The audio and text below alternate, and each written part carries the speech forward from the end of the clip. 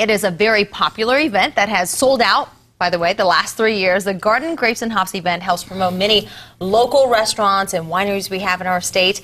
And here to tell us more about this event is Will Jones from the Denver Botanic Gardens. Thanks for being here. Absolutely. I'm glad to be here this morning. I haven't seen you in a while. So I know you don't great. come to the gardens anymore. You're too busy. This is one event that we should go to because this is growing in popularity every year. Why is that? This is only the third year, right? Yes, the third year. And I think one of the main reasons people love it so much is because we're right in the middle of downtown.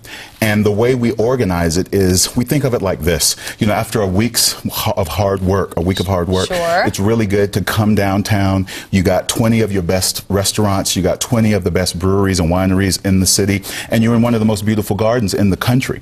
And we have 2,000 people coming in, drinking and enjoying themselves, eating, sampling. I mean, it's phenomenal. We have live music. We're focusing local though, right? Restaurants, and a lot of people probably don't realize we have a lot of great wineries here too. Yeah, absolutely.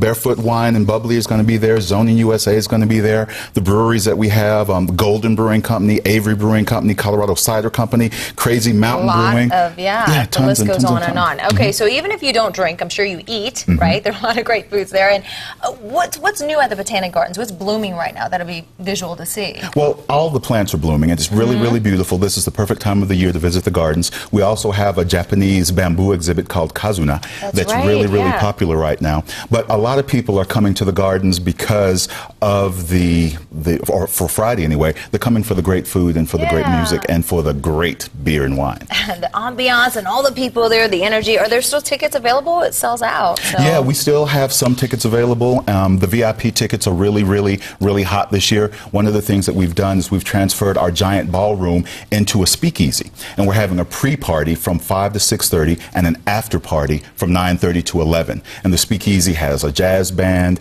It has a giant tower of candy. We have bartenders and wine in there. So it's a great place to get your party started and to wind down before you go home. So people can be on a sugar high for the rest of the evening. All right, thanks, Will. Appreciate it. The Garden, Grapes, and Hops event is Friday, June 8th. Mark your calendars at the Denver Botanic Gardens from 6:30 to 9:30. There's also an after party, and as Will just mentioned, a before party too. General admission is $60, members $55. There's also a designated driver ticket for $30 that you can go and attend.